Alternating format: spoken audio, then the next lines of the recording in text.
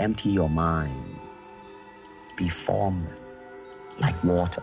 Now, water can flow, or it can crash.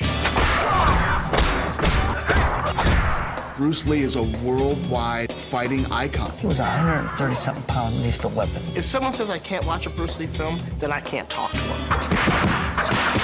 He was like the Elvis of martial arts. When you think of Bruce Lee, you don't think about the Asian karate guy. You think about a legacy. The moves that he could do, when you were wondering if they were speeding up the camera. That's some cool stuff right there. Bruce Lee was like the superhero of the Asian community. Bruce Lee, Bob Dylan, Ali, Jay-Z, Tiger, Kobe, Jordan, they all have the same spirit. In the beginning, I had no intent that what I was practicing and what I'm still practicing now would lead to this.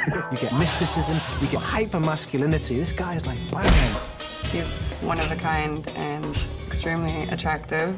He's putting balls on Chinese men. That's the vibe that Bruce Lee taught me, is to always bring it. Baby, here I am, man.